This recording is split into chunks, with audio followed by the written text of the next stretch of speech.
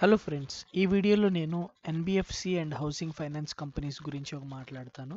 So ఇప్పటివరకు NBFCs ఈ IL&FS crisis తర్వాత, ఈ లిక్విడిటీ ఇష్యూస్ తర్వాత ఎన్బిఎఫ్సిస్ కొన్ని ఎగ్జాంపుల్స్ ఎన్బిఎఫ్సిస్ తీసుకొని అవి ఎలా పర్ఫామ్ చేసాయి అనే దాని గురించి మాట్లాడతాను.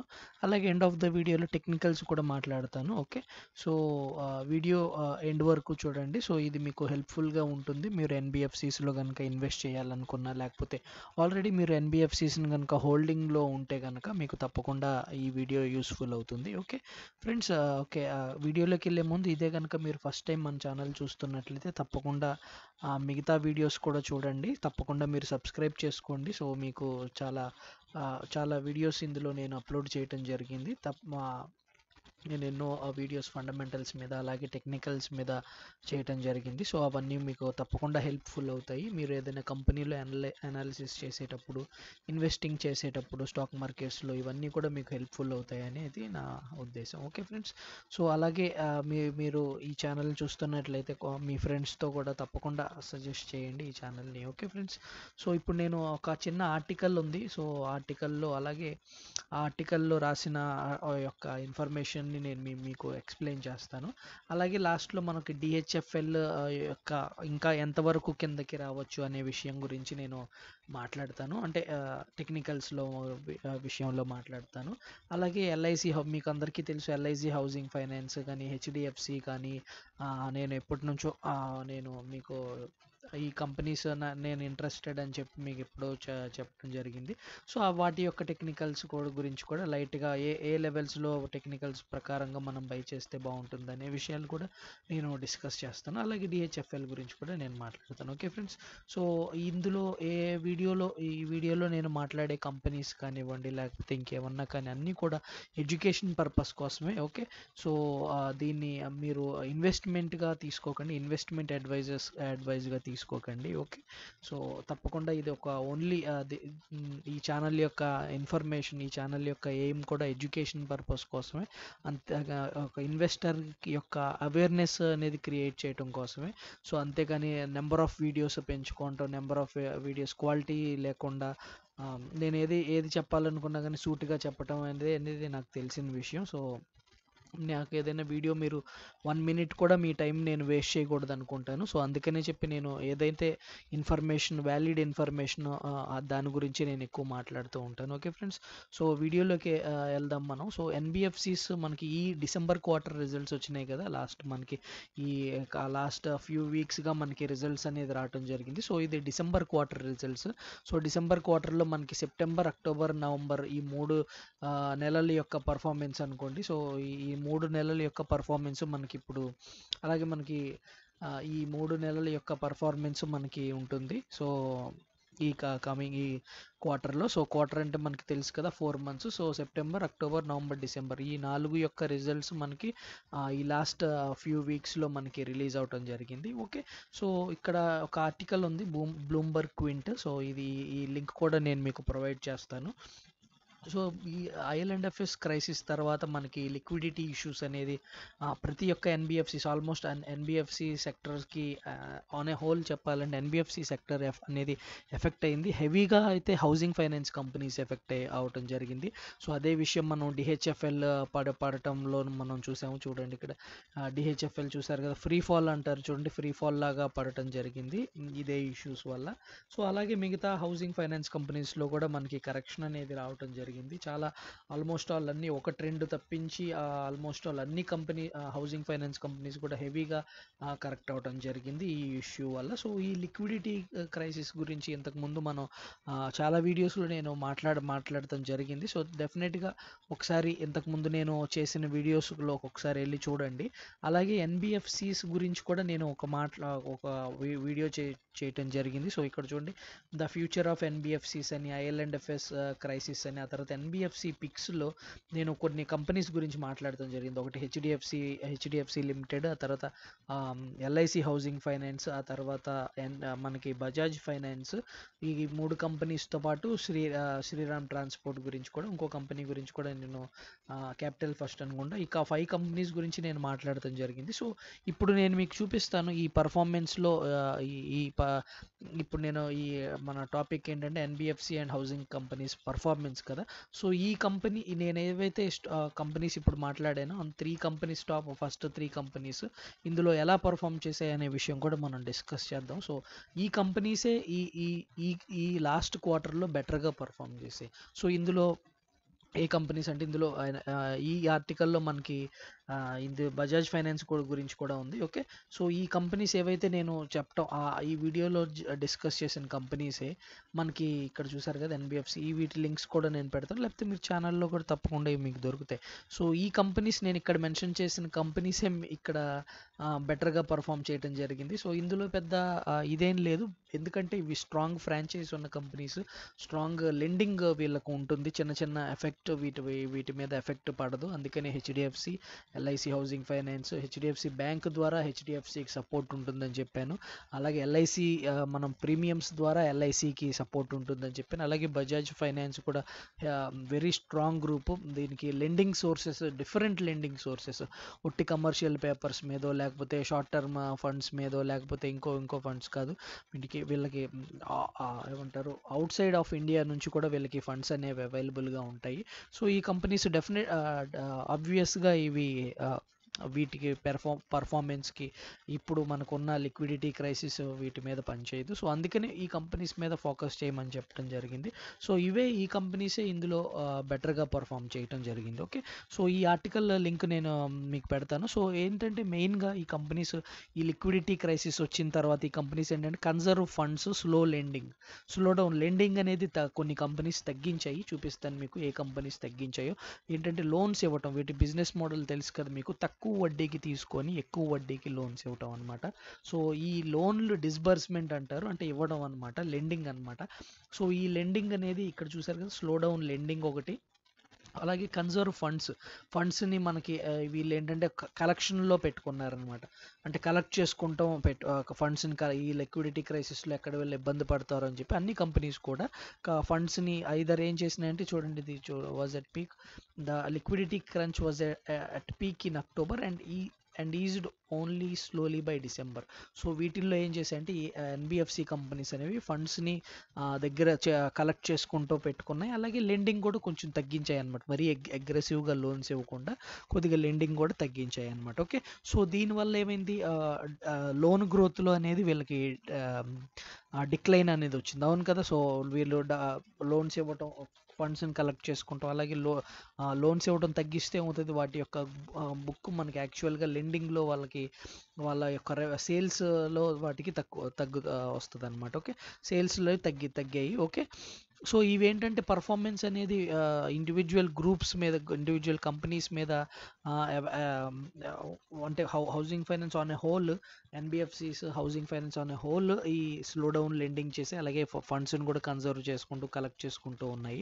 బట్ ఈ కంపెనీ బట్టి కానివ్వండి, ఆ తర్వాత బారోయింగ్ ఆఫ్ ఫండ్స్, వీటన్నిటి మీద ఇది ఆధారపడి ఉన్నది అంటున్నారు. సో ఇందులో మెయిన్ కొన్ని కంపెనీస్ గురించి చెప్పడం జరిగింది. Sriram transport finance company and India bulls housing finance saw a sequential decline in the respective loan book. So ఈ లోన్ బుక్స్లో ఇవ్వటంలో కన్సర్వింగ్ లిక్విడిటీ, సో లిక్విడిటీని వీళ్ళు లోన్స్ ఇవ్వటంలో శ్రీరామ్ ట్రాన్స్పోర్ట్ అలాగే ఇండియా బుల్స్ హౌసింగ్ ఫైనాన్స్ ఈ 2 కంపెనీస్ బాగా తగ్గించాయి అనమాట. So India bulls housing finance 17% decline అయ్యింది. Okay, అది మీకు చూపిస్తాను.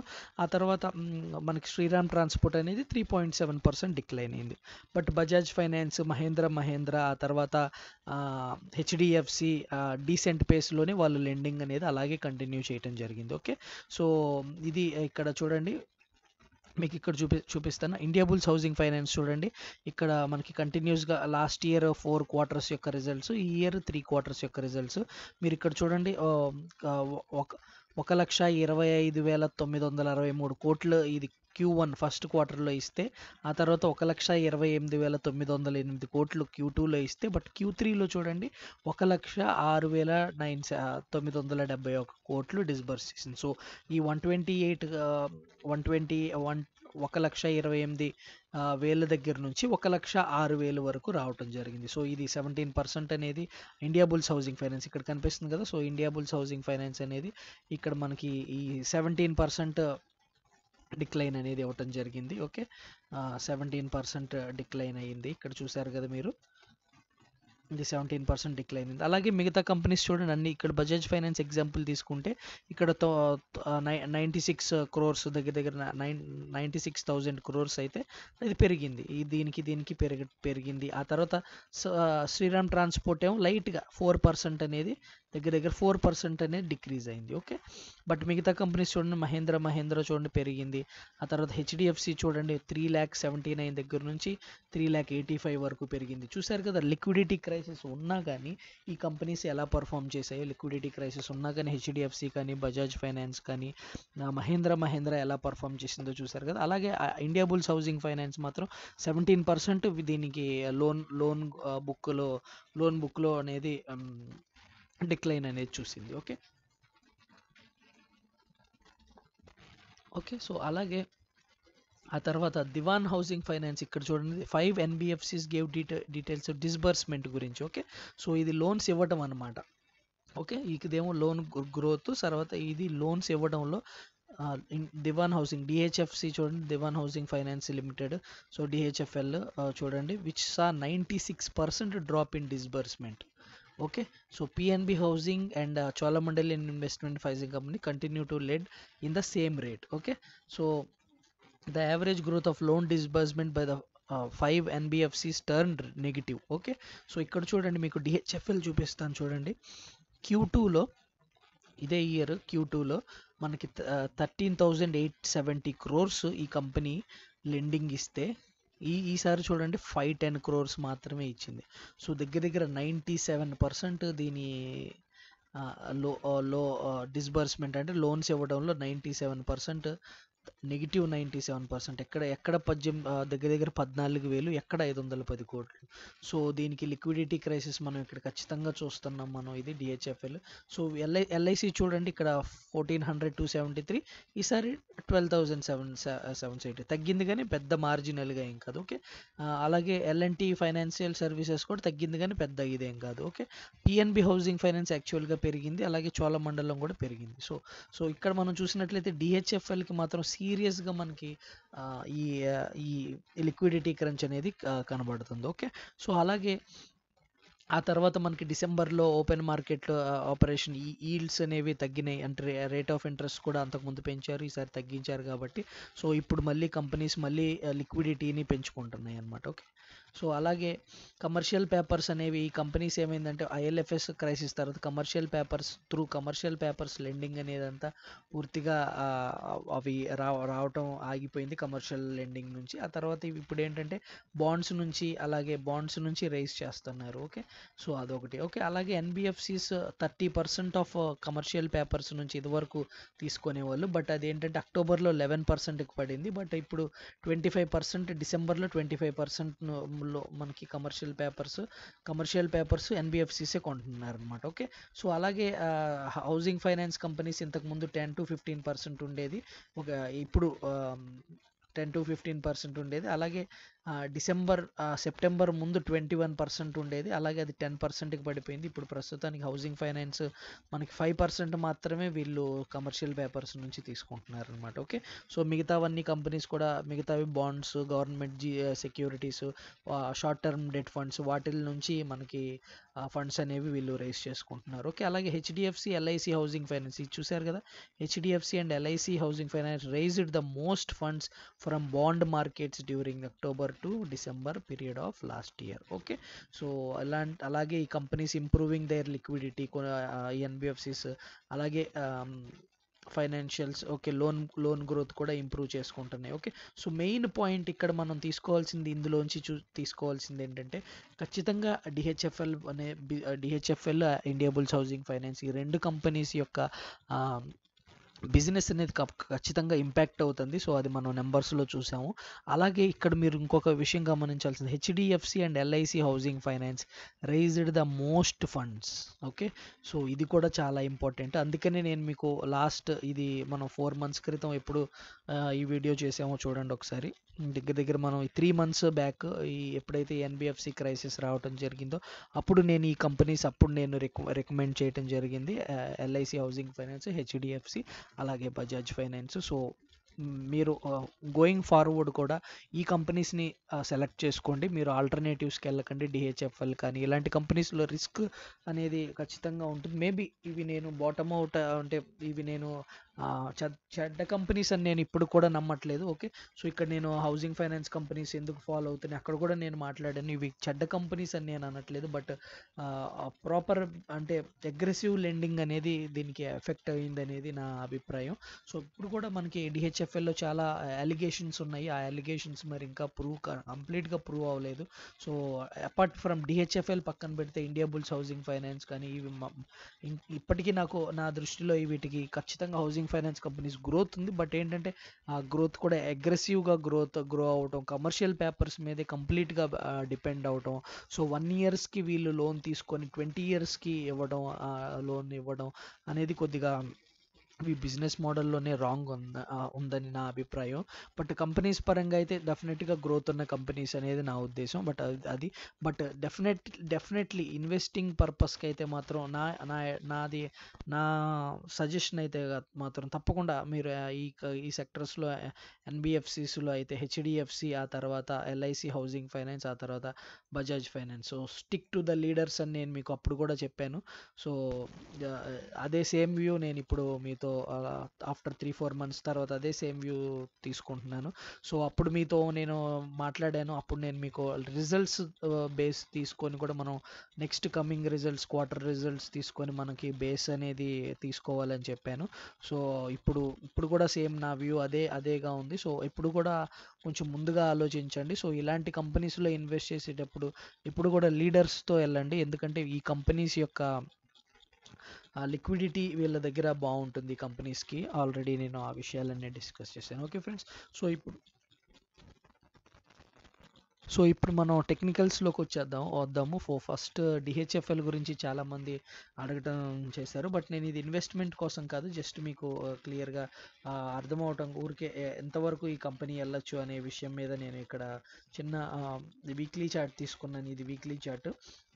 సో, ఈ చార్ట్స్ నేను డెఫినెట్గా ఫేస్బుక్లోను అలాగే మన ఈ టెలిగ్రామ్ ఛానల్లోనూ పోస్ట్ చేస్తాను. ఓకే. సో, అలాగే ఫ్రెండ్స్ మీరు ఇన్స్టాగ్రామ్ ఎవరైనా వాడుతున్నట్లయితే ఇప్పుడు నేను మన ఈ వీడియోస్ చేయడానికి నాకు టైము అంత కుదరట్లేదు. ఎందుకంటే యూట్యూబ్ వీడియోస్ లెంగ్తీగా ఉంటాయి. ఎస్పెషల్లీ మోర్ దాన్ 20 అంటే కొంచెం కంటెంట్ క్రియేట్ చేయాలంటే ఎక్కువ టైం కన్జ్యూమ్ అవుతుంది. ఎందుకంటే నాకు ఆ డేలో అట్లీస్ట్ 8 అవర్స్ ఫ్రీ టైం కూడా నాకు ఉండదు. సో, అందులో నేను పడుకోవడం అలా వాటికి కూడా ఈ వీడియోస్ చేయడం చాలా కష్టంగా ఉంది. సో, అందుకనే నేను ఫ్రీక్వెన్సీ అనేది తగ్గించడం జరిగింది. వీక్కి 1 or 2 వీడియోస్ మాత్రమే నేను చేయగలుగుతున్నాను. సో, అలా కాకుండా ఇన్స్టాగ్రామ్ అయితే మనకి 1 minute videos, 2 minutes videos, 3 minutes videos కూడా ఎడిట్ చేయాల్సిన పని లేకుండా డైరెక్ట్గా కూడా మాట్లాడవచ్చు. మనం షేర్ చేసుకోవచ్చు చిన్న చిన్న వీడియోస్ రూపంలో. సో, తప్పకుండా మీకు కనుక ఇన్స్టాగ్రామ్ ఉంటే కనుక తప్పకుండా ఐ హ్యావ్ ఇన్స్టాగ్రామ్ అని చెప్పి కామెంట్స్ చేయండి. అలాగే నేను పోల్ కూడా ఒకటి క్రియేట్ చేస్తాను మన టెలిగ్రామ్ ఛానల్లో. సో, అందులో కూడా మీరు మీ ఓటు చేయండి. మీకు ఇన్స్టాగ్రామ్ ఉందో లేదో అనే విషయం తప్పకుండా ఓట్ చేసి చెప్పండి. ఎస్ అయితే ఎస్, నో అయితే నో. బట్ తప్పకుండా మీరు కామెంట్ అలాగే ఇన్స్టాగ్రామ్లో కూడా మన టెలిగ్రామ్ ఛానల్లో కూడా మీరు తప్పకుండా అక్కడ కూడా మీరు ఓట్ చేయండి. తప్పకుండా మీ వ్యూస్ చెప్పండి. ఓకే. సో, చాలామంది ఫ్రెండ్స్ అడుగుతున్నారు ఎందుకు లేట్ అవుతున్నాయి వీడియోస్, ఫ్రీక్వెన్సీ పెంచండి అని. డెఫినెట్గా నాకు టైం దొరికితే నేను తప్పకుండా నేను ఈ వీడియోస్ చేస్తాను. సో, ఈ కమింగ్ 3-4 వీక్స్ కూడా వీక్కి మేబీ 1 or 2 వీడియోసే చేయటం కుదురుతుంది. ఆ తర్వాత కొద్దిగా ఫ్రీక్వెన్సీ నేను తప్పకుండా పెంచుతాను. Okay friends. సో, తప్పకుండా నేను ఈ ఛానల్ని కంటిన్యూ చేస్తూ ఉంటాను. అందులో ఏ డౌట్ లేదు. బట్ కొద్దిగా పేషెన్స్గా ఉండండి. సో, తప్పకుండా నేను మీ అందరి డౌట్స్ నేను క్లియర్ చేస్తాను. ఈ వీడియోస్ నేను కంటిన్యూ చేస్తూ ఉంటాను. Okay friends. సో, డిహెచ్ఎఫ్ఎల్ ఇది వీక్లీ చార్ట్. సో, ఇక్కడ చూడండి సో మనకి లాంగ్ టర్మ్ సపోర్ట్ జోన్ వచ్చేసి ఇది weekly chart. So long term support zone ఇక్కడ మనం దగ్గర దగ్గర మనం 2007 దగ్గర నుంచి చూసినట్లయితే ఈ కంపెనీకి మంచి సపోర్ట్ రీజన్స్ వచ్చేసి మనకి 100 to 120. సో 100 అబోనే ఇప్పటి వరకు క్లోజ్ అయిందని నేను అనుకుంటున్నాను.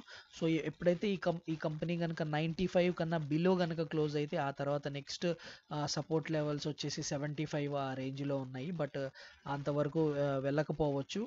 సో సో ఇప్పుడైతే ఫస్ట్ 95 బిలో క్లోజ్ అవ్వకూడదు. 95 కనుక క్లోజింగ్ రేంజ్ ఉందంటే కనుక కంపెనీ ఇంకా కిందకి వెళ్ళే ఛాన్సెస్ ఉంటాయి. సో 75 లెవెల్స్ కూడా వెళ్ళే ఛాన్సెస్ ఉంటాయి.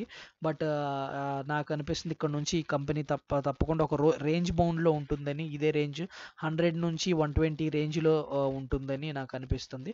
సో ఇక్కడ చూసుకున్నట్లయితే 140 రీజియన్ మనకి 145 ఎస్పెషల్లీ చెప్పాలంటే 145 మనకి 140 నుంచి 140 జోన్ మనకి రెసిస్టెన్స్గా వర్క్ చేస్తుంది. సో ఈ కంపెనీ నాకు తెలిసి ఈ 100 నుంచి 140 రీజియన్లో కొద్దిగా సైడ్ వేస్లో అనేది మూవ్ అవడానికి ఎక్కువ ఛాన్సెస్ ఉన్నాయి. బట్ 95 కనుక బిలో 95 కనుక కంపెనీ క్లోజ్ అయితే మనం 75 లెవెల్స్ కూడా మేబీ 80 లెవెల్స్ కూడా 75 లెవెల్స్ కూడా చూడొచ్చు. ఓకే, సో ఇది డిహెచ్ఎఫ్ఎల్. సో గుర్తుపెట్టుకోండి మెయిన్ లెవెల్స్ ఇప్పుడు ఇది 100 నుంచి 140 ఈ రేంజ్లో కనుక ఇది ట్రేడ్ అవుతుందని నాకు అనిపిస్తుంది. సో 95 కనుక బ్రేక్ చేస్తే 75-80 లెవెల్స్కి వెళ్ళే ఛాన్సెస్ ఉన్నాయి.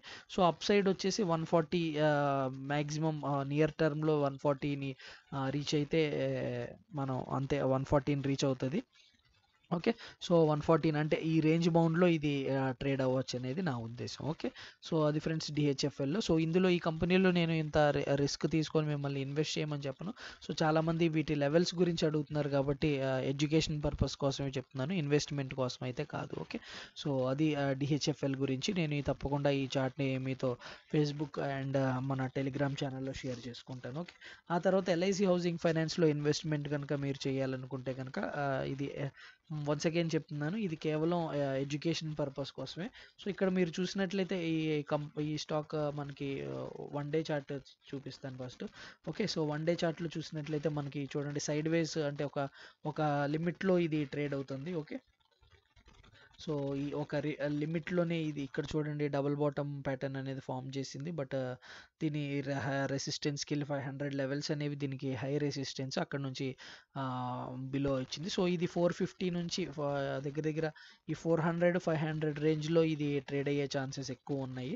సో మీకు ఇన్వెస్ట్మెంట్ పర్పస్ కోసం అయితే కనుక ఒక 450 లెవెల్స్లో ఈ కంపెనీలో 430 నుంచి ఈ కంపెనీలో 430 అండ్ బిలో ఈ కంపెనీలో మీరు లాంగ్ టర్మ్ ఇన్వెస్టర్స్ అయితే తప్పకుండా మీరు ఈ కంపెనీలో ఇన్వెస్ట్ చేయొచ్చు. ఓకే, సో అది గుర్తుపెట్టుకోండి. సో అలాగే రెసిస్టెన్స్ కూడా దీనికి 500 లెవెల్స్ అనేది ఈ కంపెనీకి రెసిస్టెన్స్ కూడా ఉంది. సో నా ఉద్దేశం అయితే 430 లెవెల్స్ ఆ లెవెల్స్లో మీరు ఈ కంపెనీలో ఎంటర్ అయితే మీకు లాంగ్ టర్మ్ మీది కనుక ఇన్వెస్ట్మెంట్ హొరైజన్ అయితే మీకు అది బాగుంటుంది.